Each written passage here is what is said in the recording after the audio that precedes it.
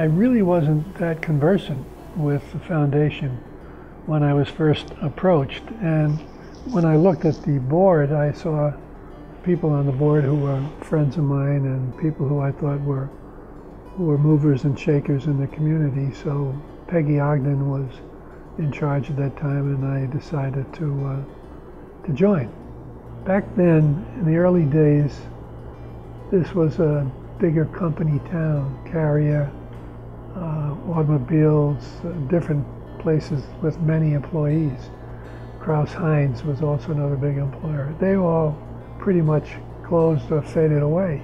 So now we're looking at, in a sense, a more compressed community because we don't have the ability to go to a Carrier and say, we'd like you to pay $2 million to name the dome. That kind of firepower isn't really too obvious here now. But on the other hand, a lot of expansion has taken place.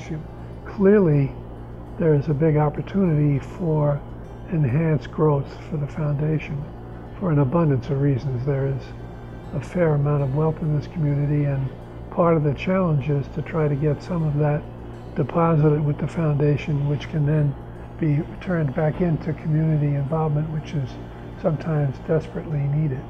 The organization knows what it's doing, so I'm comfortable with where they're going and how they'll get there.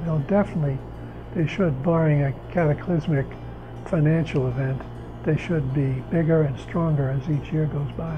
One of the major problems we continue to have is our ability to bring in closer our minority population. But there's a lot to be done in our community, and hopefully part of the investment of the foundation would point in that direction. We've got to bring the impoverished in closer to those who have more than they do. I think the organization can do that.